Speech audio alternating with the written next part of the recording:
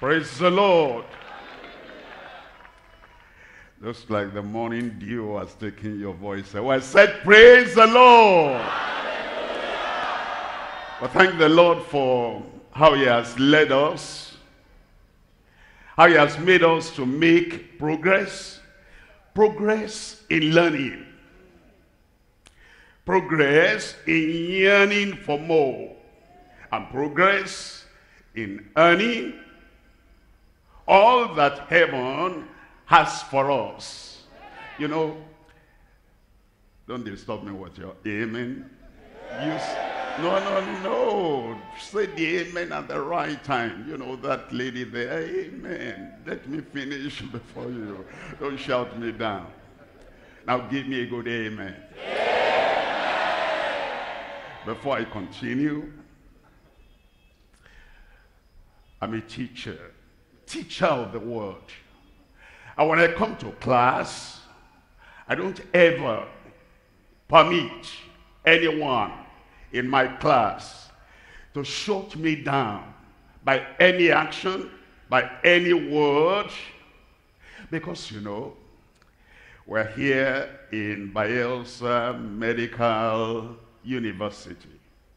If they're teaching those students the way they ought to go and what they ought to know in medicine, and if one of the students will shout and another one will cry, another one will do another thing to shut the lecturers down, we'll not have good doctors. And when you come to learn the word of God, there must be the yearning in your heart. I want to know. I want to hear. I want to learn. It's the yearning that helps you to learn.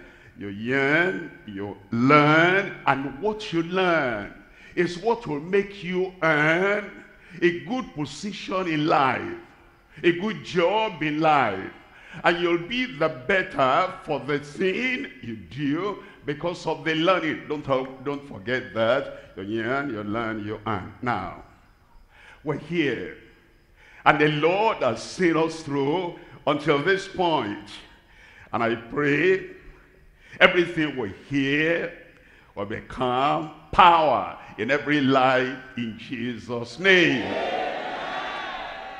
Today, normally when I teach, I shouldn't tell you what I should tell you now.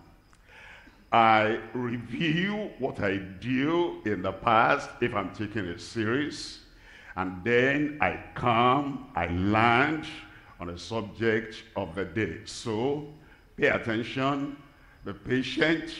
If your wristwatch is disturbing you, remove it and put it in your pocket. We're led by the Spirit, not by your wristwatch. Father, we thank you today and bless your name. We glorify you. You're a mighty God. You are a great God. And Lord, I pray that this day you open the heavens and you impart your life, your word, your power into everyone in Jesus' name. Open our eyes of understanding and help us, Lord, to be stronger, to be wiser, and to have greater authority and power in the ministry, in the life, in the home, everywhere, because of what we learned today, in Jesus' name. Thank you, Father, for the answer. In Jesus' name we pray. God bless you. You can sit down. Isn't it wonderful that as we're coming to the conclusion today, we're starting with grace. Grace. Grace, that's the reason, the greater reason for being in the ministry. Grace. That's what brought us to salvation. Grace, that's what brought us to holiness. Holiness and sanctification. Grace, that's what brought us into service. And as we look at the Acts of the Apostles, we are going to find, it says in Acts of the Apostles chapter 4, it said that they had great grace. And with great grace and great boldness and power, they ministered the word of God. Chapter 11, Acts of the Apostles, when he saw the grace that was in them, he told them they should continue and cleave unto the Lord. We can see the grace in the change of life. We can see the grace in the hatred of sin. We can see the grace in the love for righteousness. Grace. By grace are ye saved, and that not of yourselves, it is the gift of God. Grace. The grace of God that bringeth salvation has appeared unto all men, teaching us. Now, grace is not dormant. Grace is not silent. And grace does not encourage sin. Grace does not encourage evil habits. Grace does not encourage a licentious life, teaching us that leaving all those ungodliness and worldly laws, that we should walk soberly and righteously. We should walk holily in this life. That's grace. If you have another kind of grace that permits you to go on the way of hell while you are trying to get to heaven, the Bible doesn't know anything about that. Shall we continue with sin that grace may abound? Romans chapter 6 verse 1. God forbid. How shall we who have been delivered and set free and brought out of that sin, how shall we continue therein? Because being made free from sin, we became the servants of God, and we live in righteousness. And where grace, where sin abound, grace also abound, so that we can have righteousness through the grace of God. Grace is the grace of God that also fits us for ministry. And Paul the apostle said, I am what I am. He didn't say, I'm a mediocre by the grace of God. I'm a backslider by the grace of God. I'm still chewing sin, drinking sin by the grace of God. I'm walking a licentious life, a careless life by the grace of God. He said, no, I'm saved. I'm sanctified. And I'm set right. And I'm steadfast in the way of the Lord by the grace of God. So understand, whenever you hear about grace, by the way, we don't worship grace, we worship the giver of grace. By the way, we don't bend or bow at the altar of grace. Grace has no altar. You know, grace is everywhere, and that grace is available. We bow, not at the altar of grace, we bow at the altar of God. The God of all grace that comes to our lives and makes a change and makes a transformation. So we come to the grace of God, but we don't come into sin, we don't come into evil, we don't come into carelessness. We live our lives of holiness, our lives of righteousness, by the grace that turns our lives around. Already, you know from the Acts of the Apostles, you know things that are important. Number one, the Word. Number two, the Holy Spirit. Number three, the name of Jesus. Number four is the heavenly vision. Number one is the authority of the Word in life and in ministry. Number two is the confirmation by the Holy Spirit in ministry. As we give ourselves and yield ourselves to the Lord, we're saved, we're sanctified, and then we know you shall receive power. After that, the Holy Ghost is come upon you, and you shall be witnesses unto me both in Jerusalem and in Judea and in Samaria and to the uttermost part of the earth. And it says, tarry and wait in Jerusalem until ye be endued with power from on high. Because John baptized with water, but ye shall be baptized immersed, deep, submerged in the Holy Ghost, not many days hence. And they waited, and they all continued with one accord in prayer and supplication for the men and the women. And when the day of Pentecost was fully come, they were all sitting together in one accord in one place. And suddenly there was a mighty noise from heaven, and the wind filled the whole house. And then tongues like a sulfur came upon each of them, and they began to speak in another language as the Spirit gave them utterance. And then they went in the power, in the anointing, in the strength of that Holy Spirit, as they went on till the end of the Acts of the Apostles. And then they had the name. The Lord Jesus said he gave us the name, the transformation through the name of Jesus for ministry. And you will see from Acts chapter 3, silver and gold have I none. In the name of Jesus Christ of Nazareth, rise up and walk. It happened. And that name continued to walk until the end of the Acts of the Apostles. And actually, I told you, there is not a period, a total full stop, an amen after the last chapter, because we're now to continue in that same way with the word, with the Spirit, and with the name of Jesus. And I pray all this will work mightily in your life, in your ministry, in Jesus' name. I need a good amen now.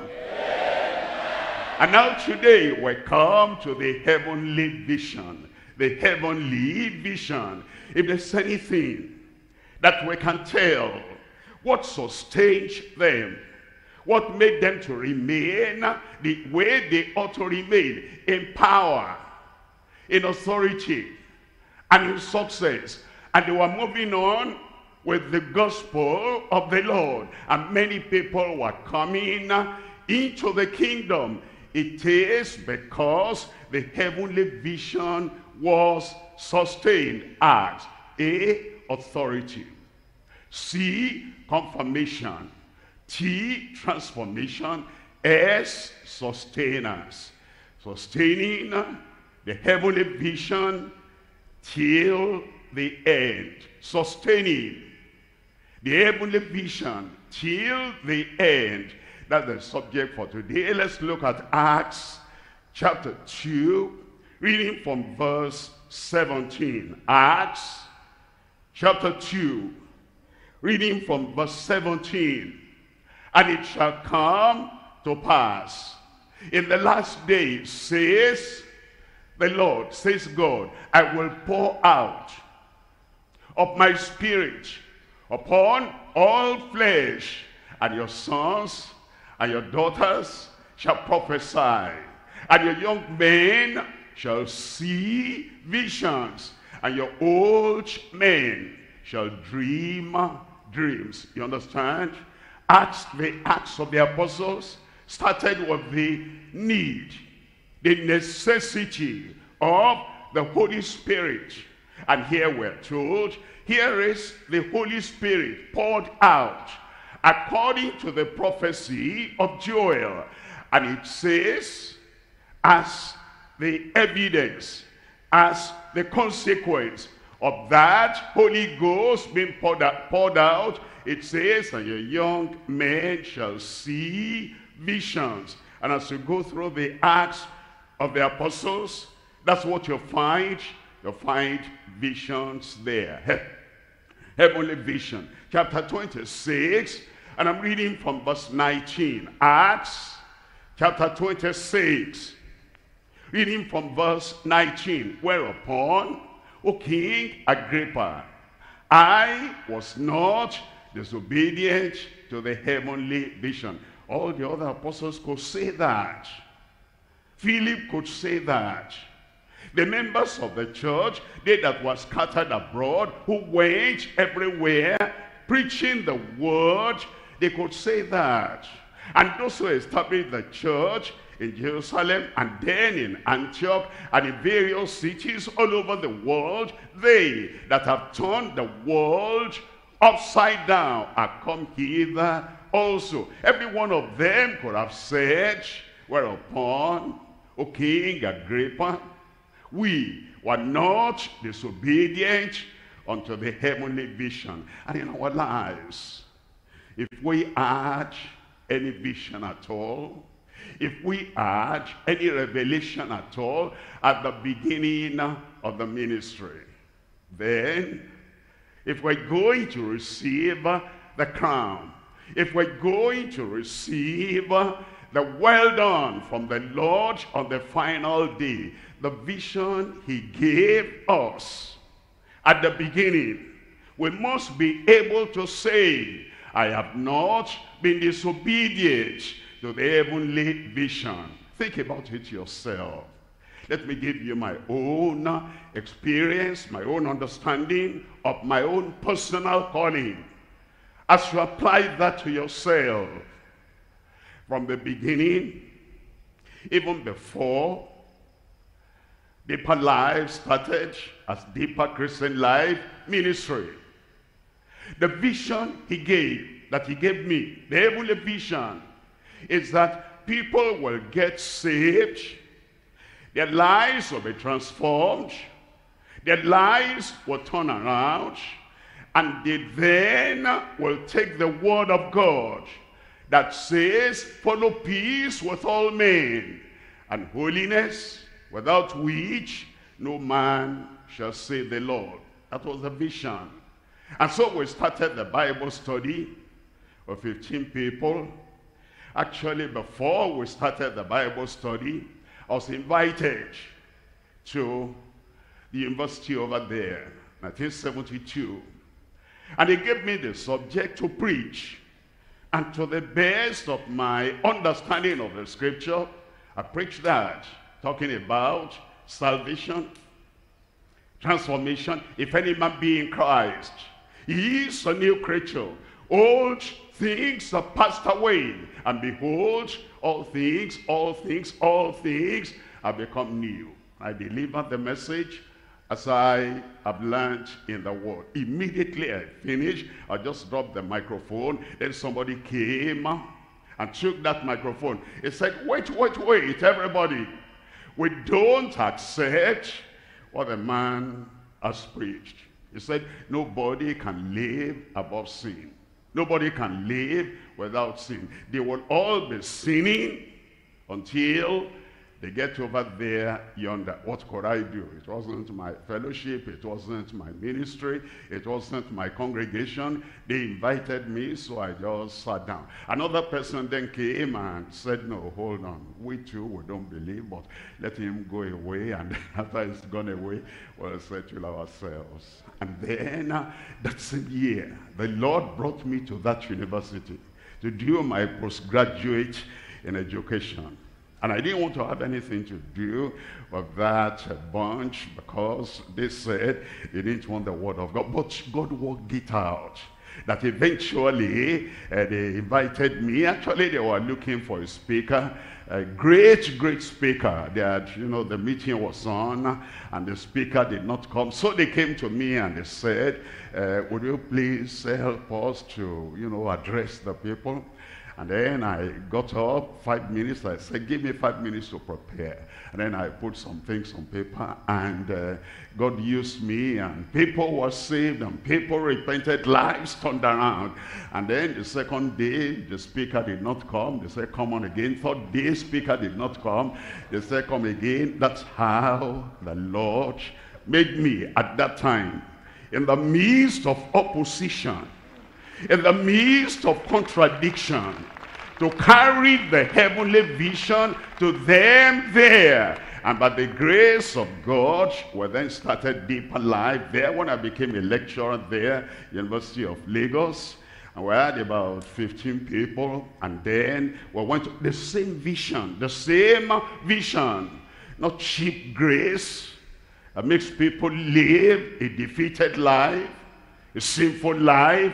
Grace Grace that is greater than all our sins. Grace that purifies us within. Grace that makes us to live a life that God himself has ordained. If Christ died on the cross of Calvary, crown of thorns upon his head, all the lashes upon his back, almost naked, shameful death, and then after that, all we have is living a sinful life, that will be painful to the Lord. But he died to give us grace, the grace that lives in righteousness. And since that time, by the grace of God, I've continued publicizing, proclaiming, preaching that heavenly vision. I've found people that have openly to my face have rejected, have told me they didn't want that. I could tell you stories of people that came, they fasted, and they came with what they call prophecy. And they told me that this will not continue. They said, God sent them to me to tell me that there's no holiness. I said, God sent you to me for me to tell you that without holiness you will not get to heaven. He wanted you to hear. That's why he sent you to me. Not that he sent you to me to tell me that there's no holiness. I didn't allow anyone, not choir, not worker, to change the heavenly vision. Follow peace with all men, and holiness, without which no man shall see the Lord. And we're sustaining that. I'm sustaining that. I do crusade, but I'm still deep alive. I go to other churches, but I'm still deep alive. I help all the people I can help. I will not allow crusade, help, helping others to take the heavenly vision away from me. It will not. I said it will not. By the way, choir, if you are deeper life choir, when you come to sing at the crusade, don't bring that worldly dancing, don't bring that into the, crusade where deeper life is organizing. And then don't bring all that kind of dress that I saw last night. The woman shall not put on that which belongs to a man. When you wear a jacket like I'm wearing now, that belongs to the man. When you wear your trousers of whatever make, that belongs to the man. Crusade doesn't mean that we forget where we're coming from. Crusade does not mean that we forget the heavenly vision and we bring the world into the church. It will stop. And so you pastors who are here, don't say, I saw those deeper life choir members, the ladies, I saw the way they dressed, I saw what they put on. I'm going to go to my church and do that also.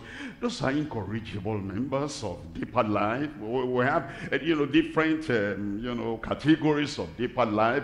The people who respect their pastor, the people who love their pastor, the people who accept everything their pastor is saying. They wouldn't do that. They don't see me sitting on the seat there and then bring the dancing of the world and the dressing of the world right in my presence there and say, if we can do it in his presence, we can do it in his absence. Maybe you can, because that's your nature, the nature of incorrigibility. But whatever people do to me, whatever people do in my presence, I've made up my mind, I will continue with the heavenly vision. How about you? I said, how about you? I might tell you the whole story. 1977, as I continued, my overseer then in the church I was going, he called me and he said, Kumuyi, didn't even say brother, Kumuyi, this thing you're doing, you know, is going to land you in trouble. I said, what am I doing? You're going about your preaching. We're not giving you ordination or license to do that. I said, well, the Bible gives me the license to do that. He said, Bible, are you quoting Bible to me? I said, well, Bible believers now. He said, okay. And then the following Sunday, they went to the church, announced my name, and they said I was excommunicated, sent out of the church. And I couldn't attend that church again. I didn't drop the heavenly vision because of that. I faced opposition. I faced contradiction. I faced people who have iron for their backbone in their incorrigibility. That didn't change me. But else that will not change me. I came with the heavenly vision. I came with all my heart, wanting to sacrifice everything I've got to hell in Bielsa stage. And whether they are choir, whether they are ministers, whatever, Bielsa stage will not steal and take away the heavenly vision from my hand. Give me good amen. You'll be unhappy if you heard that after I left Bielsa stage, that, you know, the attitude and the actions and the dressing so weighed me down that it made me tired. I couldn't continue anymore. I will continue. And you will continue in Jesus' name. You say, Pastor, are you fighting this morning? Yes. Earnestly contending for the faith was delivered unto the saints. Fight the good fight of faith. They want to take the gospel from you, you don't fight. They're taking holiness from you, you don't fight. Your own children you have raised up, they are taking the kernel of the gospel, the power of the gospel, the righteousness of the gospel, the holiness of the gospel away from your hand, and you are not smiling. You don't have what it takes to keep the heavenly vision. But by the grace of God, I will keep the heavenly vision. And to all the choirs all over the world belonging to Deeper Life, don't bring in another thing because of crusade. Let the holiness remain. Let the righteousness remain. Let the change of life remain, because the world is at enmity with God. And if you bring in the world, you become an enemy of God. This church, Deeper Life, crusade or no crusade, ministers conference or no ministers conference, everything the Lord had revealed, we're going to keep unto the end in Jesus' name. I will. I said I will. I will. Sustaining the heavenly vision till the end. 3 things we're looking at. I'm looking at, number 1, commitment to the highest vision on earth. Number 2, concentration on the harvest vision with earnestness. Number 3, consecration. The first one is concentration. Consecration for the heavenly vision till the end. And I pray everything we say today, everything we learn today will become power inside your life, inside your heart, till the end in Jesus' name. Number 1, we're looking at commitment to the highest vision on earth. Commitment to the highest vision on earth. Acts chapter 6, reading from verse 2. Then the 12 called the multitude of the disciples unto them, and said, it is not reason, it is not reasonable, it is not suitable that we should leave the word of God and serve tables. And then in verse 3, it says in verse 3, wherefore, brethren, look ye out among you 7 men of honest report, full of the Holy Ghost and wisdom, whom we may appoint to this business. And then in verse 4, it says in verse 4, but we will give ourselves continually to prayer and to the ministry of the word. Commitment to the highest vision on earth. Look at chapter 8, verse 4.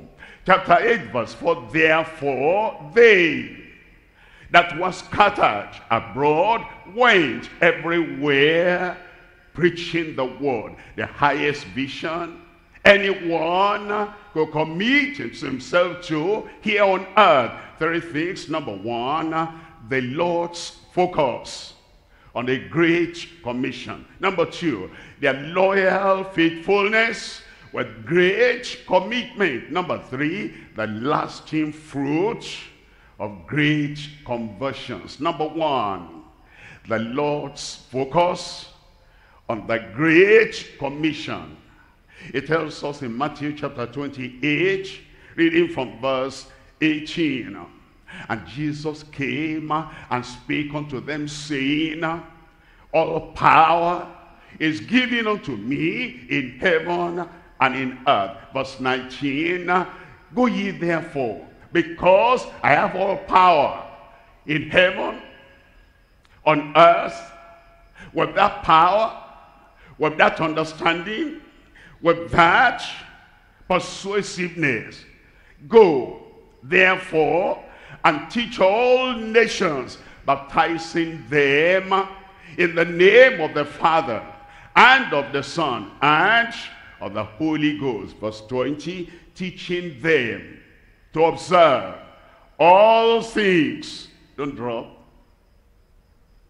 anything that Christ had taught, teaching them to observe all things. The time will come when men and women, when youths and young people, young adults, will not endure sound doctrine. All the same, they will not take the authority from Christ. Christ is still the final authority, teaching them to observe all things whatsoever I have commanded you, and lo, I am with you always, even to the end of the world. And the church said, it says, to the end of the world. Everything he taught, everything he emphasized, everything he revealed, to the end of the world, you will observe those things personally in your life. And then after observing, after leading that life, a life of righteousness and holiness, without which no man shall save the Lord, you will teach it, so that the people that hear, they get genuinely saved. And we have to preach repentance and faith in Christ for that to happen. Luke chapter 24. And I'm reading from verse 47. And that repentance and remission of sins should be preached in his name among all nations, beginning at Jerusalem. Verse 48, and ye are witnesses of these things. And then in verse 49, and behold, I, Christ, I, the Savior, I, the Sanctifier, I, your good shepherd, behold, I, with all authority and power, I send the promise of my Father upon you, but tarry ye in the city of Jerusalem until ye be endued with power from on high. Look at number 2 there. Number 2 is their loyal faithfulness with great commitment. their loyal faithfulness, with great commitment. Look at chapter 2 of Acts. I'm reading from verse 14. Acts chapter 2, verse 14. But Peter, standing up with the 11, lifted up his voice and said unto them, Ye men of Judea, and all ye that dwell at Jerusalem, be this known unto you, and hearken to my words. Then he spoke to them. He didn't tone down the word, because a few weeks earlier, these same people that killed Jesus, and Jesus died and was buried, and then he rose again. He told them the whole story. And he told them they were the guilty ones. He didn't get angry. When a sinner who really wants to get to heaven, when he hears the word of God, he doesn't get angry. What are you angry at? You stole, the preacher said, you are a thief, you told the truth. You killed the Lord, and the preacher said, you killed Christ, the Prince of Life. That's what you did. What are you angry at? You beat your wife, and you sent out your wife, and now you say, whatever, I'll never take back the wife. And the preacher comes and he says, you've driven your wife away. Why, how can you get angry? You did it, and the preacher said it. And he called them to repentance. Then in verse 36, we're told, verse 36, therefore, let all the house of Israel know assuredly that God has made that same Jesus, whom ye crucified, both Lord and Christ. Verse 37, now when they heard this, they were pricked in their heart. And they said unto Peter and to the rest of the apostles, men and brethren, what shall we do? They accepted we were wrong. They accepted we killed the Prince of Life. Can we do anything about that? Now, they wouldn't have come to that place of conviction and confession, which will lead to conversion, if Peter had not kept the heavenly vision. Keep the word as the word ought to be. Don't look at the faces of those who are listening to you. Stay with the word. Stand with the word and emphasize the truth. So they came to conviction. When they had this, they were pricked in their heart, and they said unto Peter and to the rest of the apostles, men and brethren, what shall we do? Look at verse 38. Verse 38, then Peter said unto them, repent. Now, the other apostles were there, and none of the other apostles said, Peter, sit down. Why are you telling them repent? Believe. Why are you telling them to repent? Receive. Why are you telling them to repent? Just praise the Lord. They didn't contradict each other. You know, in a meeting, the choir must never contradict the preacher. You're like the forerunner, like John, coming before the Lord Jesus, the real preacher of the word. In the beginning was the word. The word was with God, and the word was God. And John said, he must increase, I must decrease. Anyone that comes before the preacher and wants to increase, wants to be magnified, wants to be great, wants clapping, wants adulation, you cannot really serve well.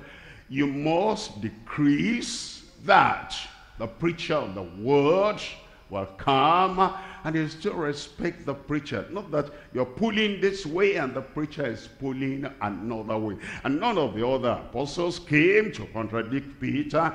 Peter said unto them, repent and be baptized, every one of you, in the name of Jesus Christ, for the remission of sins, and ye shall receive the gift of the Holy Ghost. Then in verse 39 he said, for the promise is unto you, and to your children, and to all that are far off, even as many as the Lord our God shall call. In verse 40 we're told, and with many other words did he testify and exhort, saying, save yourselves from this untoward, from this evil generation. Then in verse 41, and they that gladly received his word were baptized, and the same day there were added unto them about 3,000 souls. Then in verse 42, and these all continued, they continued in the apostles' doctrine, and in fellowship, and in prayers. Because any disciple or any convert that just comes in and then goes back to the world, we cannot, make anything out of them. But they, the 3,000, all continue steadfastly, wholeheartedly, with all their mind, all their soul, and with all the decision they could take within them. They continue steadfastly in the apostles' doctrine and fellowship, and in breaking of bread, and in prayers. They were committed, and the Lord will help us to remain committed in Jesus' name. Look at number 3 there. Number 3 there is the lasting fruit of great conversions. Lasting fruit of great conversions. Lasting fruit. Their conversions remained. Not that, after the, ministry to the people, they raised up their hands, you take down their names, and now you want to follow up on them. And, they said, I went there for healing. I didn't go there for, eternal life, salvation. I can't part with my cigarette. I can't part with my alcohol. I can't part with my sin partner. No. These people, the fruit of the great conversions remained. And I pray the fruit of great conversions will remain in your life in Jesus' name. You yourself, as the fruit of this conference, you'll remain. You'll abide. And the word you have heard, even when I'm going back to my station and you go back to your station, you will continue in Jesus' name. Look up here. I remember the people, the pastors that taught me about salvation, about sanctification, about holiness, and eventually, and they were very friendly, very kind, very loving. But once I started the Bible study, it turned around and they called me. And I can see the faces of those people now. They even called me into kind of a conference, a committee. I see that man there, that man there. I see this other man here. And then, as I look at that, it was like Jonah in the whale's belly. But I came out. I said I came out. That's why you see me here today. They became angry, very forceful. They threatened. I couldn't begin to tell you what one of them said. Threatening. But I didn't say. He taught me sanctification. He taught me that I didn't know before, anger is a sin. And then now he gets angry at me. And he said some things that if I accepted them, I would have died physically. But I didn't say. He taught me sanctification. Now he's angry with me, and look at what he's saying. Then I drop sanctification. Take your sanctification. No, it's not their sanctification. Circumcision of heart is in the Bible. Sanctification is in the Bible. Holiness is in the Bible. Let the people that taught me, let them change if they want to. I can't drop that. It's the word of God. Am I going to deny Christ because one of his messengers misbehaved and then showed hatred to me? No. They continued. And when you hear the word of God and you know that is the word of God, you don't get angry and say, well, if he is the one that's rebuking me, like correcting me like that, then I reject. You are not a true convert. If you're a true convert, you will continue. Look at me, I continue. I said, I continue. All these years from 1964, when I got converted, until this time now, 2022, all the teaching I knew, whatever the people did, I saw some things they did, even in their private lives, because I was close to them. All that did not take what I knew away from me. Whatever you see around you, it will not take away the real gospel and the power of the gospel from your life in Jesus' name. I continue. I said I continue. Look at Acts chapter 6, verse 7. Acts chapter 6, we're looking at verse 7. And the word of the Lord increased, and the number of the disciples were multiplied in Jerusalem greatly, and a great company of the priests were obedient unto the faith. A great company of the priests were obedient to the faith. Be it fulfilled in your life in Jesus' name. We're coming to point number 2 now. Point number 2. We're looking at concentration on the harvest vision with earnestness. Not with dullness, not with tiredness, not with weariness, not with depression, but you concentrate on the harvest vision with earnestness. And I pray that this vision to go into all the world and preach the gospel to every creature, nothing will discourage you. Nothing will depress you. I will not be depressed. Say that again. You'll not be depressed in Jesus' name. Not disheartened in Jesus' name. Concentration on the vision. Look at Acts chapter 11, reading from verse 12. Acts 11, verse 12. And the Spirit bade me go, but then nothing doubting. Moreover, these 6 brethren accompanied me, and we entered into the man's house. That's Peter talking. He saw the vision coming down from heaven. And the Lord said, rise up, take and eat. He didn't understand. So he said, nothing common, unclean, ever entered my mouth. And the Lord said in that vision, what God himself has cleansed, that call not common, unclean. And while he was thinking of that, the Spirit of God said, the men are asking for you. Go with them, doubting nothing. And so he now reported back, the Spirit bid me go with them, nothing doubting.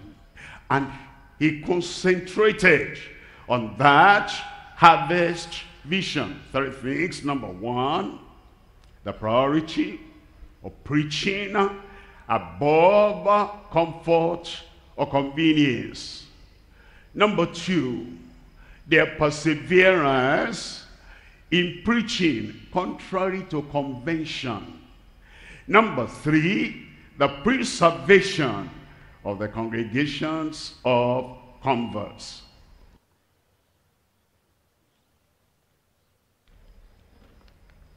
Number 1, the priority of preaching above comfort or convenience. Acts chapter 5, verse 17. Then the high priest rose up, and all they that were with him, which is the sect of the Sadducees, and they were filled with indignation. They were angry. But thank God, if you have the Holy Ghost that comforts, the anger of man is nothing, and the anger of woman is nothing. Look at what he did in verse 18. And laid their hands on the apostles and put them in the common prison. Put them in the common prison. That means they didn't look at them as VIP, very important people. They didn't give them good treatment as apostles, the highest in the church, the highest in society. They didn't look at them like that. They looked at them as common people, riffraffs, as people they should march on. And so they put them in the common prison. Verse 19. But the angel of the Lord by night opened the prison doors. The angels didn't look at them like the Sadducees and the Pharisees looked at them. The angels were sent by God. Those are men of honor. Those are men of prestige. Those are men of the Great Commission. Go down there and open that common prison. It's not right for the highest of people that should have the highest honor. It's not right for them to be there. Go and open those prison doors. And the angel of the Lord by night opened the prison doors and brought them forth. He'll bring you forth. Amen. And then in verse 20 says, go, stand, speak in the temple. Don't let any Sadducee, Pharisee clamp on you, cower you, make you like a jellyfish, make you like you don't have backbone. Go to that place again. Stand. Don't fidget. Stand. Don't wobble. Stand. Don't collapse.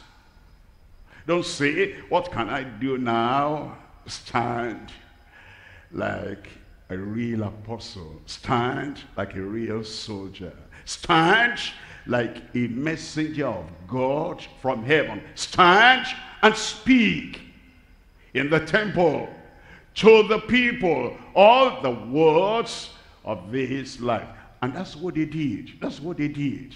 Because they knew the calling of the Lord was upon them. Look at verse 42. In verse 42, and daily in the temple, in the presence of those Pharisees, the presence of those Sadducees, and daily in the temple, and in every house, they cease not to teach and to preach Jesus Christ. I pray that that same commitment and that same concentration the Lord will give to everyone in Jesus' name. Amen. And whatever is happening, and whatever is not happening, that word will come out from you in Jesus' name. Amen. We're looking at the next point there, number 2 there, is their perseverance in preaching contrary to convention. Their perseverance in preaching contrary to the expectation of the people. Acts chapter 5, reading from verse 28. In Acts chapter 5 verse 28, saying, did not we strictly command you that ye should not teach in this name? And behold, ye have filled Jerusalem with your doctrine, and intend to bring this man's blood upon us. Verse 29.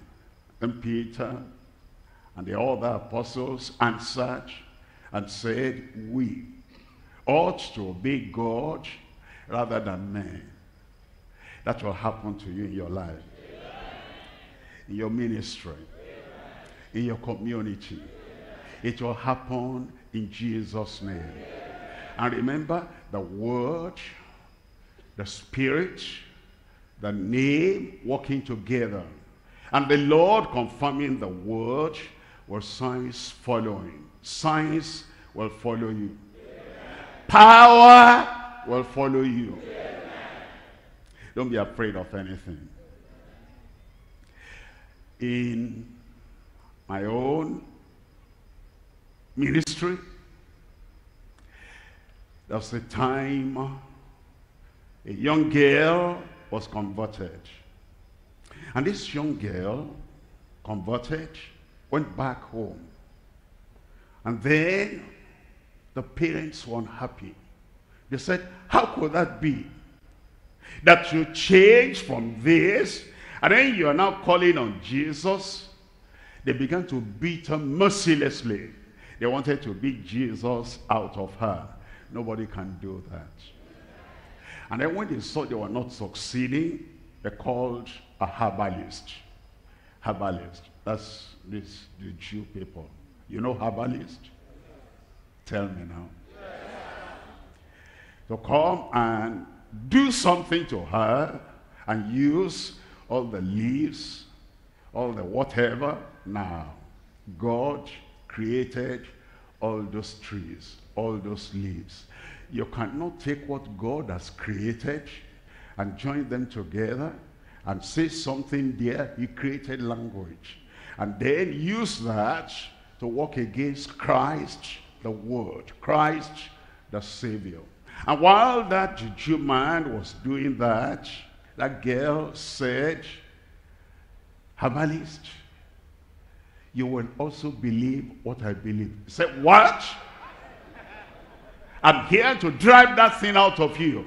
And the girl said, you will come to believe exactly as I believe. Then did all the concoctions and they forced her and all that. But that thing did not weaken her, made her strong. You'll be stronger in Jesus' name. And so that herbalist became sick. And he went to all other herbalists, even those who were stronger than him. They couldn't do anything. He was sick, sick, sick. And the girl heard, and the girl said, Papa, I'll take you to my church. He said, shut up. We drove that thing out of you. And that thing will never raise the head again. And the girl said, Papa, until you come, you'll not get healed. Girl, if a girl can say that, and be bold, you, pastor, preacher, apostle, prophet, evangelist, you cannot stand and tell them, from today, you will tell them. And so the girl kept on going to Papa and said, Papa, to get out of this, you have to come. And the man was almost dying. And so he accepted. What can he do now? And he came to our Thursday revival hour. I didn't know he was there. The people were probably just very many. And then I was praying. And I said, there's a man there. And I described the whole story without anybody telling me. I said, if you raise up your hand now, you'll be healed. And the man knew that that girl had not come to speak with me. He raised up his hand. I said, that's the man I'm looking for. I said, in Jesus' name, sickness, come out. You didn't say amen. And the man was instantaneously healed. And then, as we made the altar call, that man, with all his juju and everything, dropped everything and begged to Christ the Lord and became a standing member of our church. You see, if you carry on with the heavenly vision and you persevere, The Lord will grant you such breakthrough in Jesus' name. So Peter and the rest of the apostles answered and said, we ought to obey God rather than men. And then they continued keeping and preaching the word of the Lord. Look at number 3 there. Number 3, their preservation. The preservation of the congregations of converts. Those congregations were preserved. They remained. And they were abiding. And I pray as you serve the Lord and you concentrate and you consecrate, I pray that your congregations will continue in Jesus' name. They'll continue in their salvation. They'll continue in sanctification and holiness. They'll continue in the service of the Lord and evangelism in Jesus' name. Your congregation will not cast you out. Your congregation will not contradict you. Your congregation will not kill your spirit. Amen. You'll still be alive, and you'll still be doing what you know the Lord has called you to do. And they'll become matured, and they'll become obedient. They'll not even try to kill your spirit, or to destroy you, or to clamp down on you, but you'll be going from strength to strength in Jesus' name. Look at chapter 9, Acts chapter 9, verse 31. In Acts chapter 9, verse 31, then at the church's rest throughout all Judea and Galilee and Samaria, and they were edified, walking in the fear of the Lord and in the comfort of the Holy Ghost, and they were multiplied. Multiplied. Multiplied. If you want the blessing of multiplication, where you raise up that hand? Multiplication of your ministry, multiplication in your profession, multiplication in the calling of your life in Jesus' name. We're looking at point number 3. Point number 3, we're looking at the consecration for the heavenly vision until the end. Until the end. Until the end. And it's not just that you continue. You still have the same conviction at the end as you had at the beginning. And the same focus. The same vision. And the same steadfastness at the end like you had at the beginning. It is no point that, you know, all the good things in your hand, you have dropped. Conviction, you have dropped. Doctrine, you have dropped. Bible, you have dropped. A holy life, you have dropped. And then you're still moving on. I'm going on till the end. Keep all that God has invested in your life. The salvation, the sanctification, the holy life, the power of the Holy Ghost, and the commitment to evangelizing. Keep everything together with one man, one wife, until death do us part. Everything the Lord had given you at the beginning, you continue with everything until the end. That's a beautiful continuing. Not that, you know, you have to tell you've lost your backbone, you've lost your breath, you've lost your consecration, you've lost everything.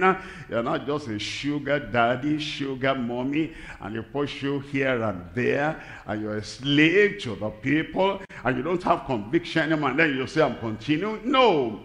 Gather it up again and get up again and say, everything I ever had, I repossess. And then you continue. And by the grace of God, if we don't meet again, I mean, this same congregation will not be together exactly like this any other time. If we don't meet again, we'll meet at the feet of Jesus Christ.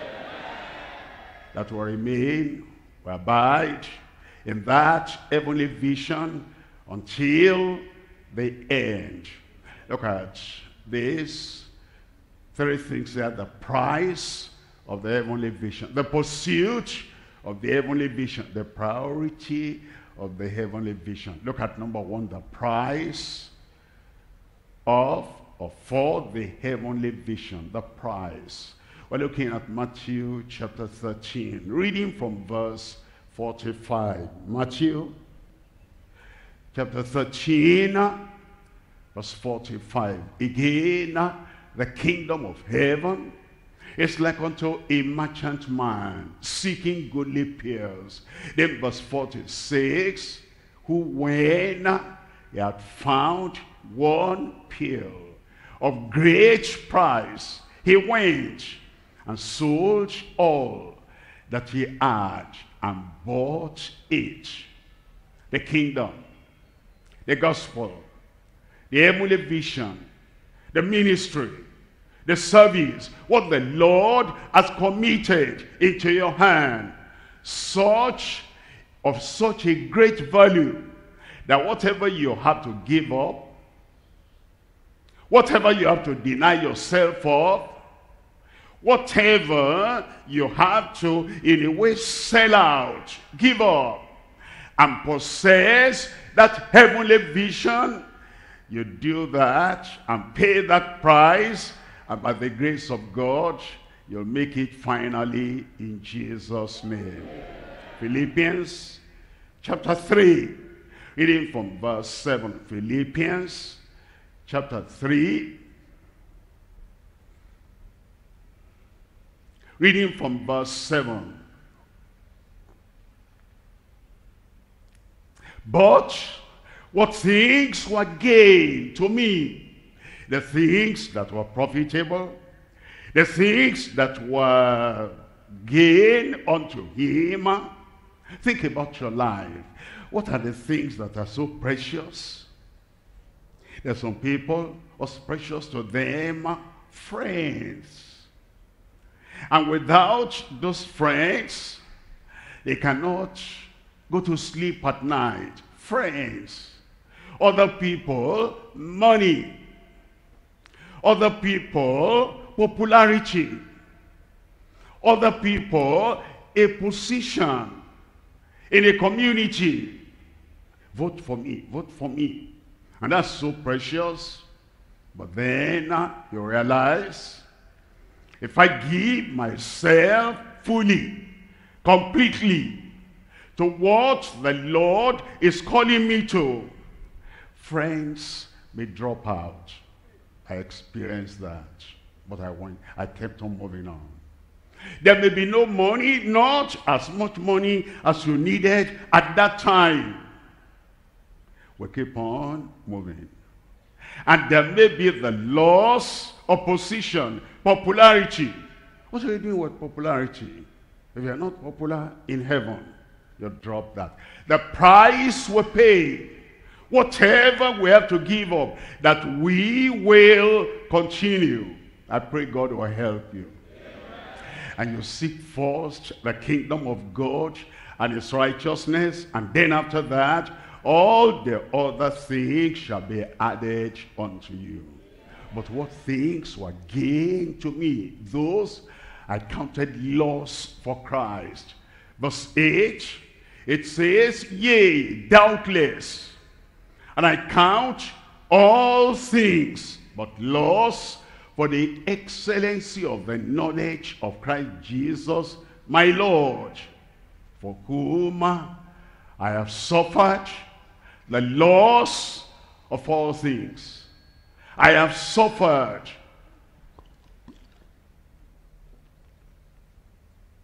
the loss of all things. Can you suffer the loss of some things? Can you suffer the loss of some people? Can you suffer the loss of some appreciation because of what you hold. And you want to hold it until the end.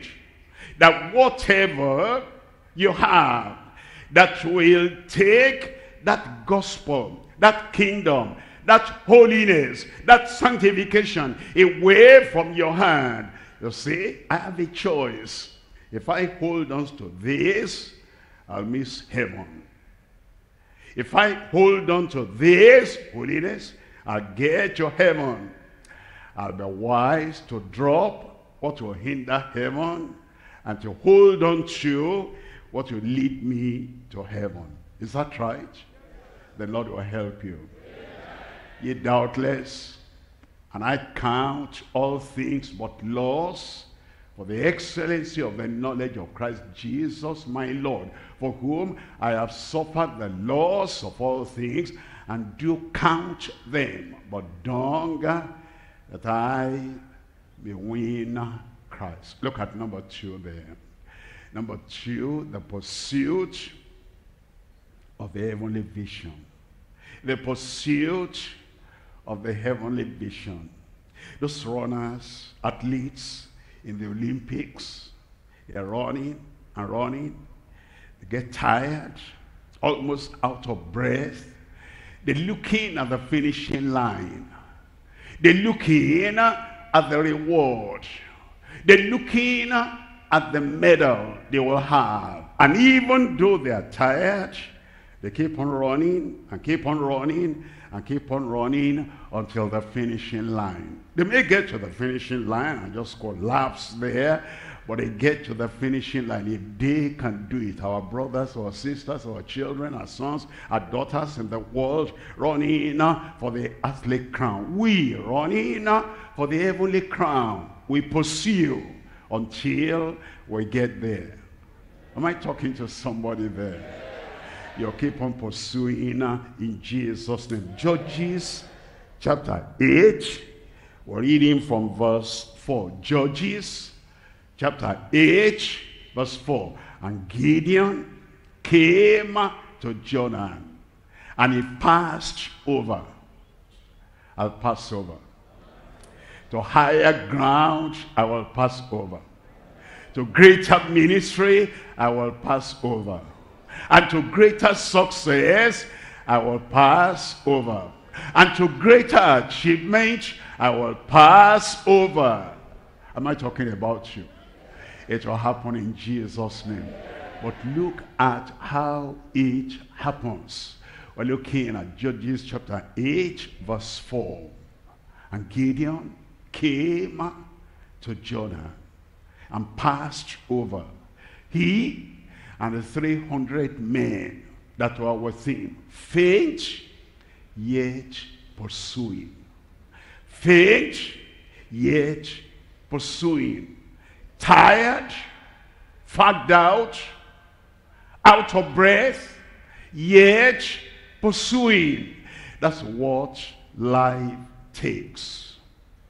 If you are pursuing the goal that the Lord has given you, tired, fainting, and things around you almost wanting to make you stop, but you say no, one step more, one step more, one step more, and you will reach your goal in Jesus' name. Faith, yet pursuing. That's the attitude we ought to have. That's the mindset we ought to have. That is the strength of courage we ought to have. Faith, yet pursuing. Look at number 3 here. Number 3, the priority of the heavenly vision. That means in your life, many good things will come. Don't allow the good to block out the best. In your life, many things will come highly evaluated. Don't allow the high to block out the highest in your life, the most glorious in your life. is this service of the Lord, to bring sinners out of sin, bring them to the Savior, and keep on edifying them, helping them until they get into the kingdom at last. That's the highest thing you can ever do. And don't allow any other thing that comes your way to block out that good thing in your life. The priority of the heavenly vision. Philippians chapter 3, reading from verse 13. Brethren, I count not myself to have apprehended after he had preached in Damascus to the Galatians, to the Philippians, to the Ephesians, to the Corinthians. He said, I'm not through yet, brethren.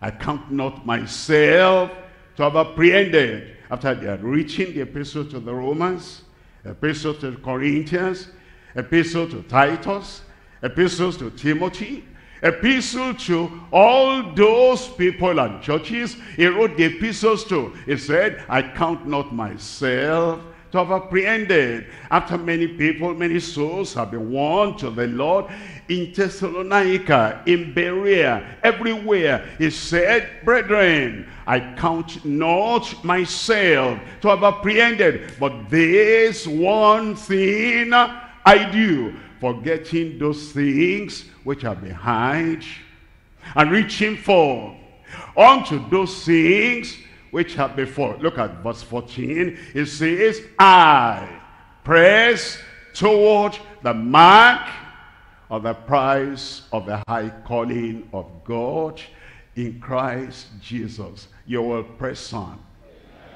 Where are you? You will press on. Where are you there? You will press on.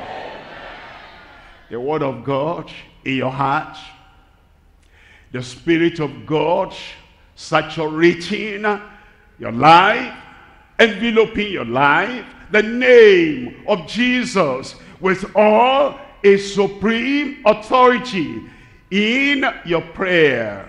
And then now the heavenly vision and the heavenly focus and the heavenly determination and the heavenly dedication in your life. You're moving on. I press on. Say it. I press on. Sometimes in the morning, what you did the previous night has so taken away your physical strength that you can hardly get up. And then you say to your body, my body, get up. I need to press on. Sometimes you've gone through challenges and persecution, and then your mind is afraid to go to that same place again. And you say, my mind, get up, wake up. My soul, why are you discouraged within me? Because I must press on. Sometimes somebody writes a letter to you, and then it says, now I just want to announce to you this new fanaticism and this new commitment and this great consecration that you don't know anybody now. All you know now is Bible, bye-bye. And then in your mind it's like you are suffocated. It's like the real reason for living in the past, all that is gone away from you. And then that's the time you remind yourself, get up. I say get up. I say get up. When all the people that loved you and all the people that used to, encourage you, pushing you on, and say, I just remembered you, and they sent text to you, I remember you, I'm happy because of you. But now you say, I'm for Christ through and through, all my heart, all my soul, all my mind, everything that is within me, I want to put in the service of the Lord. And the people that used to, get interested in you and all that, they turn the other way, And then your mind is about to say, is this life worth living? I've lost that man, I've lost that woman, I've lost that friend, I've lost that partner, I've lost that companion. And when you're thinking like that, your soul is sinking. And then you tell yourself, wake up. What's happening to you? Get up and press on. And then a new strength will come. A new energy will come. A new power will come. A new determination will come. And you'll say, that's right, that's right, that's right. Paul is gone. You are the Paul of the day. Here now, I press toward the mark of the prize of the high calling of God in Christ Jesus. While you are pressing on, the Lord will give you strength. Let me conclude with this. A minister, a pastor, a preacher, an evangelist. He'll be going about getting souls saved, getting the sick healed. He will be healed in their hundreds. In the meetings he went. But then a particular plague disease broke out. It affected members of his family. He was still ministering to them and praying for them. At last, the plague came on him. He was down. Not only lying down, he was down. His spirit was down. His mind was down. And the ministry before him, he thought, I could not continue. Then he prayed. Nothing happened. He prayed again. Nothing happened. He said, God, the ministry is before me. The preaching is before me. How can I do this ministry without my healing? And he heard the voice, take me at my word. His body had not changed. Strength had not come. Healing had not come. Only the word, take me at my word. He didn't understand. He was still lying down there. Oh Lord, let me feel better. Let me feel different. The voice came again. Take me at my word. Then he understood. The Lord had said, occupy till I come. Take me at my word. So he got up. The disease was still there. The pain was still there. The weariness was still there. The tiredness was still there. Take me at my word. He dressed up. He picked his Bible. Said, Lord, I'll go. And the moment he stepped out, total healing, perfect healing came instantaneously, immediately. That pressing on will give you healing, will give you strength, will give you finance, will give you everything you need in Jesus' name. The Lord is by your side, but he wants you to have that spirit of pressing on. You take him at his word. All the needs of your life will be fulfilled in Jesus' name. Press on. Press on. Press on. Where are you? Rise up and tell the Lord, no weariness, no fainting, no faltering, no discouragement, no crying, no sorrow. Pressing on. Pressing on. Open your mouth and talk to the Lord in prayer. I'll press on. I'll press on. I'll press on.